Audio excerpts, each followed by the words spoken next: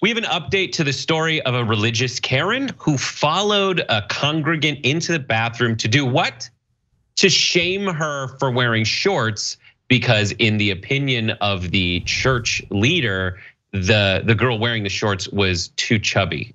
So it all starts, here is a tweet from 2 years ago. We have an update for you, so stick around for the update from the woman who, who shot the video, but she tweeted, "This woman followed me into the bathroom and attacked me, calling me fat, and that I couldn't wear jean shorts because I was too fat." And here is that original video. It is something else, so take a look. She's a chubby girl. She's got a dress on that's appropriate. It comes down to about top of her knees. So you're sitting here calling me fat? Oh, you don't think you are? No, because I love who I am. I'm sorry. No, You get the out of my face. I don't have to. And don't swear at me like that. I don't give a I do. That's your problem. I do give but you don't. Obviously. Don't come back on that stage with those shorts. I'm warning you. Who are you? Who are you? Who? Read my name.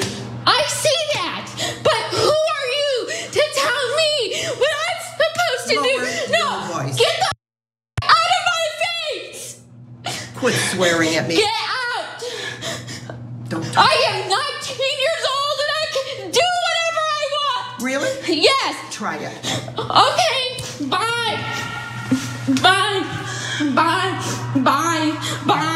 Bye. Because guess what? I've been recording this entire thing, and I will show my parents that I will never come back to this church because of how much you are disrespectful. You are so disrespectful.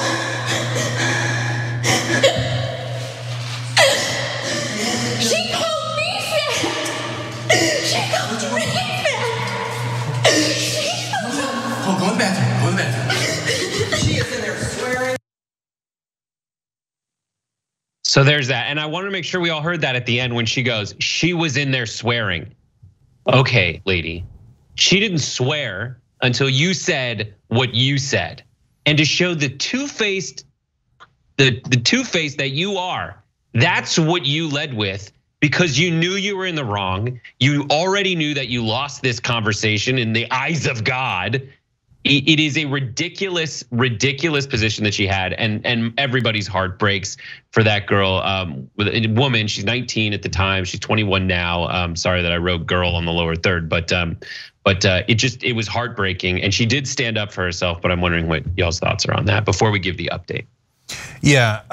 So I thought it was, and I don't know that either person's politics, right? But it felt like right-wing / white privilege there. Like, so it's not that it's racial, yet the woman who's being accused of being overweight is African-American, but I don't know that that has anything to do with the story. I just mean it in the sense of, she thinks, I can call you fat, but if you swear back at me, well, how dare you? And she genuinely believes that. She thinks I can say anything I want to, and she banned her from the show. I mean, I think that's cancel culture, right? She said, do not come back onto the stage because I have judged you as morally deficient, both because you're overweight and you're wearing the wrong clothes. And so, and she said, and then on top of that, after she swears at the older woman, and then the woman says, oh, you better not swear. And then the younger woman says, I don't care. And the older woman says, you don't care, and that's your problem. So like, I'm now blaming you a third time because I think that the root of all your problems is that you don't care enough. So I've just moralized and judged you in every conceivable fashion. But she walks out of there like, can you believe this girl, right? And she tells the people, she's in there swearing. Because I think, guys, that she really doesn't get that she started the whole thing. She provoked it because it's that overwhelming sense of entitlement that we can't quite relate to. Like, I've never thought that way in my life. Like, I get to do whatever I want to you, but if you just push back an inch, like that's the most outrageous thing. I've never felt that, but I think a lot of people in this country feel that, and I think that's what you saw in that video. Carolyn. Yeah, I mean, I think we all know that this is so tremendously sad, but I actually would argue a little bit deeper on the note that it actually does go deeper than, one young woman's embarrassing experience, horrible experience, because the heart of this and why I do think it matters that she is an African-American woman is that at the heart of this is anti-Black and anti-fat violence. And I've had the pleasure of reading a couple incredible books lately about those two things and the intersection of those two things and why experiences like this aren't just embarrassing or shameful, but they're actually incredibly dangerous. Those two books are, one is called Fearing the Black Body and the other is called Belly of the Beast by Deshaun Harrison. And both of those talk about how Black bodies are under constant surveillance and it has real actual consequences for people. Apparently it's legal in almost every every state in the country to fire fat people based on their weight. We all know that there's a lot of stigma in the medical field about misdiagnoses and poor care, decades of incorrect information out there about obesity and things like that.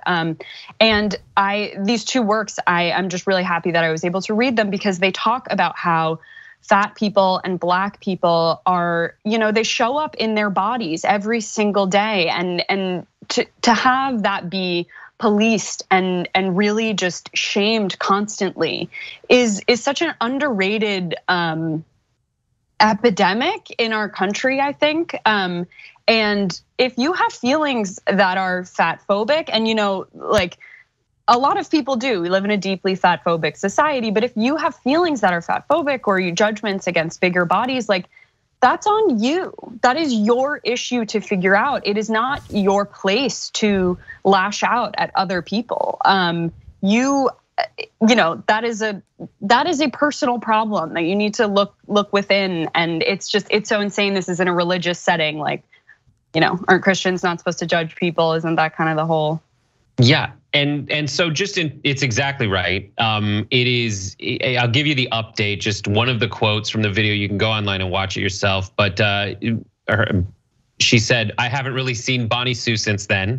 I stopped going to church, really kind of discovering myself right now." And she said that in the process of all this, she doesn't want anyone. I'm not going to say the name of the church because she said that the pastor actually banned that woman from any further activities or points of leadership in the events at the church, and that woman has still tried to reach out and, as she puts it, push the buttons of the family, but she won't let those buttons get pushed. And so the family, she has kind of moved on from that, and she just wanted to express to everybody who found this on Reddit when we resurfaced this week that she's really grateful for all the support that she's had. So that's good, and we can show you what she was wearing that day. There's photos that she posted. It was literally just jean shorts. Oh my God, that's nothing. That's nothing on the back. At all. It says, it says agape, which is God's unconditional and unending love, was the shirt she was wearing when this woman said, actually, it's conditioned on whether I approve of what you're wearing. It would never even occur to me to criticize that outfit.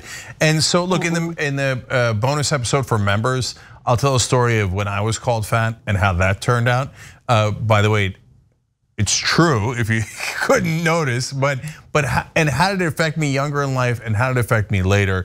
I love that she fought back on it, and I do want to give the church credit for doing the right thing. Thanks for watching The Young Turks, really appreciate it. Another way to show support is through YouTube memberships. You'll get to interact with us more. There's live chat emojis, badges.